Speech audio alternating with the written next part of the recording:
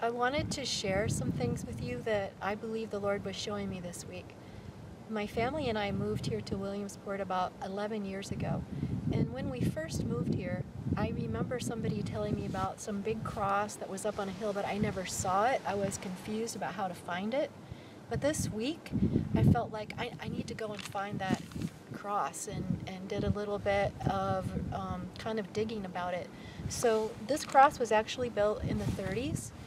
And at the time it was built, all of these trees and everything, they were not here. And they would put lights on it so that down in Williamsport you could look up on the hill and you could see this cross. It's 24 feet high and the cross beams are 12 feet wide.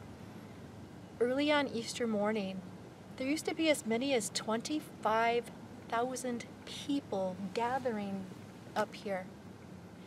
And I can't say why, but when I found this place a couple days ago, it just seemed like it was holy ground somehow. It felt so important, and I feel like in the city of Williamsport that this ground has been dedicated and declared for the Lord, and that's why I want to give my message from here.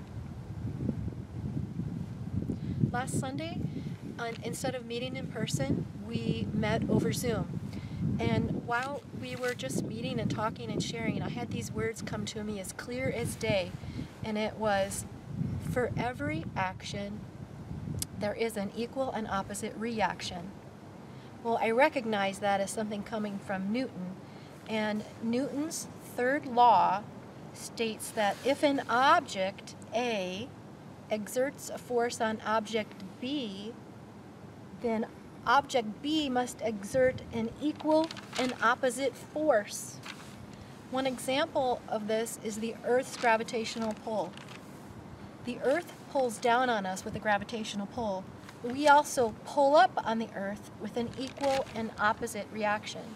I know this is talking about physics, but I felt as though this applies to spiritual things as well. Right now, I can't imagine anything more than what we're going through right now, where everything is shut down.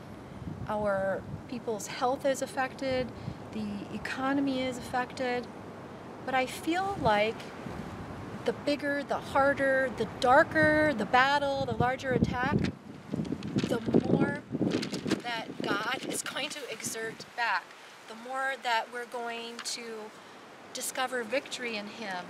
I don't remember if it was Elijah or Elisha, but there was a woman with nothing, and Elijah or Elisha said to her, "Go and find every pot that you can and we'll fill it with oil." So she did. She went to her neighbors and got all of these pots, and just think about that. The more emptiness there was, the more filling there was. And in the same way, I think the longer, the darker, the harder this time of quarantine, the bigger, the larger, the grander that God's response is going to be, and the more victorious. When I think of the deepest, darkest, worst time in the history of mankind or humankind, I think that was when humankind killed the Son of God. And that brings me to John 19, which we're going to read.